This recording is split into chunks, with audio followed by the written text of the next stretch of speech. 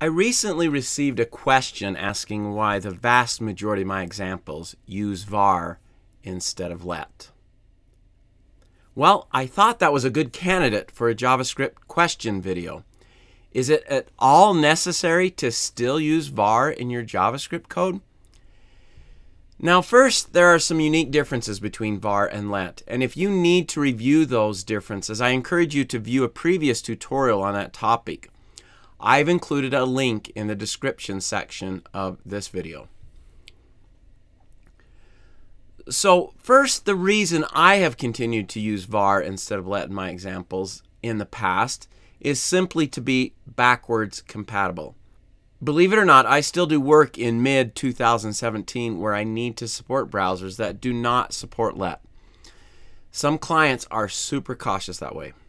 However, if you take a look at the following website, and we scroll down, here's let, we can see that let and const are greatly supported now.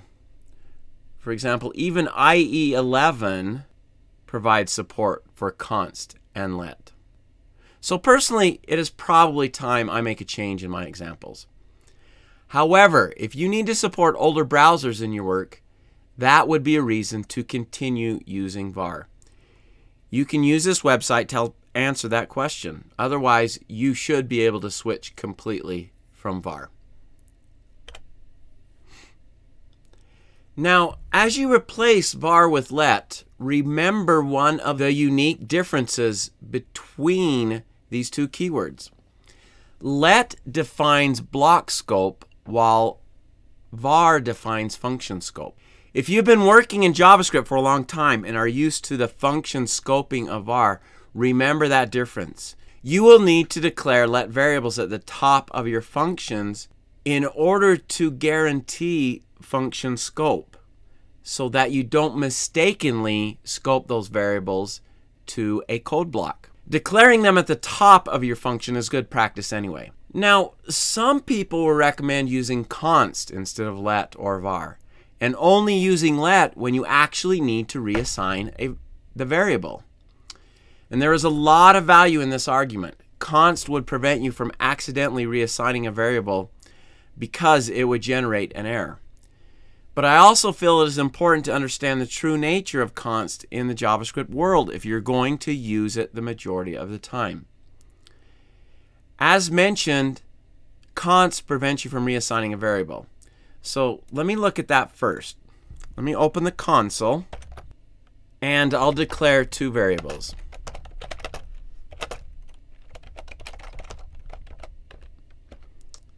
There's one variable, fname. I just declared that with let. Now I'll declare a variable with const, lname.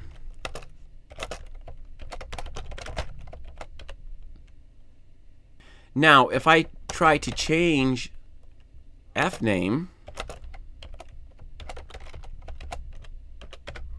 I'm allowed to do that. But if I try to change lname to something else, I receive the error. It won't allow me to do that because I've declared it using const. So const communicates making data immutable. But that is not actually true. In the JavaScript world, objects are used all over the place. Almost everything is an object. And objects are immutable. Therefore, const will prevent the reassigning of a variable. But if that variable references an object, it will not prevent the changing of that object. Let's take a look at that really quick. So if I declare an object using const, and then I try to reassign that variable to a new object with this statement, I get the error message. That's expected. I'm not able to reassign that. However, I can do this.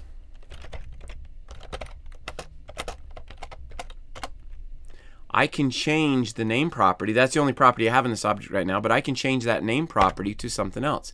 And it allows me to do that because objects are mutable.